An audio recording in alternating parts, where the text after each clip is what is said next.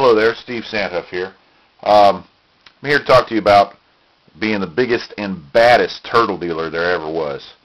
Yeah, that's right, biggest and baddest turtle dealer. If you look right here, you type in your name, comes up with my note on how the Georgia Supreme Court does some violations, or excuse me, Georgia DNR does some violations of the Georgia Supreme Court, and how Georgia killed hundreds of my aquatic turtles. And then here, this Steve Santhuff versus Steve Seitz. He's a Georgia Conservation Ranger. Court of Appeals, 11th Circuit. That's the third thing on there. So let's open that up right there. Go to the mouse. Open that up. Okay, it's got some information here. Now, what was this lawsuit about? This lawsuit was about officers illegally entering my property, taking my turtles, using them for their sales and their undercover activities, and basically obtaining an illegal warrant because they had no truthful facts to support probable cause. Alright, we're going to read right here. Okay. It says, in 2003, the United States Fish and Wildlife Service invited the department to participate in Operation Snapper, a joint investigation into misconduct involving freshwater turtles. The Alabama Department of Conservation and Natural Resources also participated in the cooperative effort.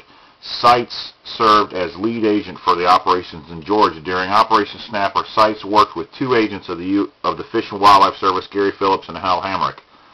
He also worked with Michael Bloxam, an officer with the Alabama Department of Conservation and Natural Resources. Seitz learned that Steve Santhuff was a turtle enthusiast and dealer in turtles.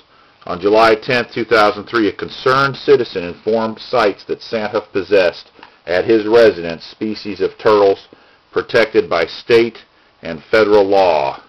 Okay, let's talk about that. A dealer in turtles.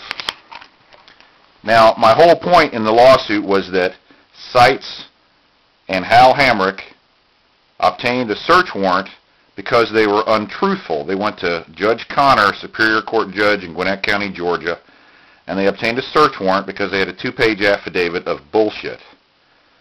All right, it made me look like I was a turtle dealer. Now, Steve Seitz had at least one telephone call, maybe multiple telephone calls with a federal agent named Tim Ballard. Tim Ballard and I knew one another because I was a U.S. Fish and Wildlife Service U.S. Fish and Wildlife Service. Good, I'm finally forgetting the name of that. Cooperating private individual. I was registered long-term. I had reported Steve Seitz, alias Steve Davis, turtle dealer, to Tim Ballard. Tim Ballard contacted Steve Seitz, said, "Look, you're targeting Steve Santhuff. What for?" And Tim Ballard tried to convince, vice versa. Steve Seitz convinced Tim Ballard that they had me on some undercover wildlife crimes. That was not truthful to Tim Ballard. So Seitz was having a conversation with Tim Ballard where Seitz was telling him they had me caught up in some undercover sting illegal activity. That wasn't true. Gary Phillips sent me $400 cash in a FedEx envelope to my doorstep and asked me to do a purchase from Steve Seitz. Then they went to Judge Connor and said I insisted on buying illegal wildlife from an undercover officer. They never told Judge Connor that they sent me the $400, that they asked me to make the purchase, and that I was a registered cooperating private individual long-term.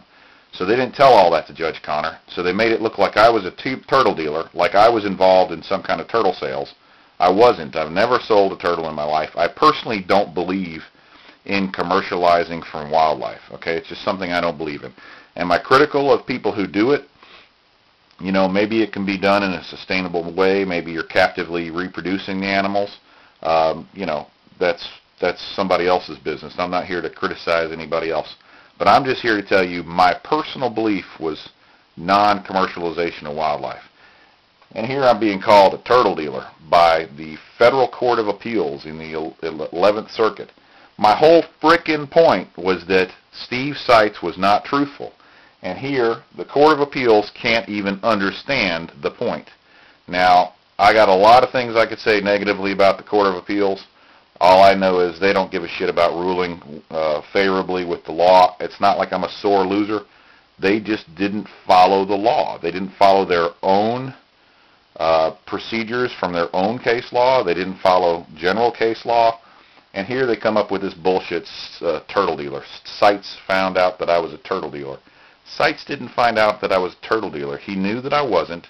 He had a conversation with Tim Ballard, who's now retired, and he came up with a 2-page affidavit to come in my home and rob me. Robbing me in my backyard in the middle of the night before a search warrant wasn't good enough. They wanted all the turtles. So they took them all. They killed 365. The case is finally over in court. That's fine and dandy. Don't ever do this again. Thank you.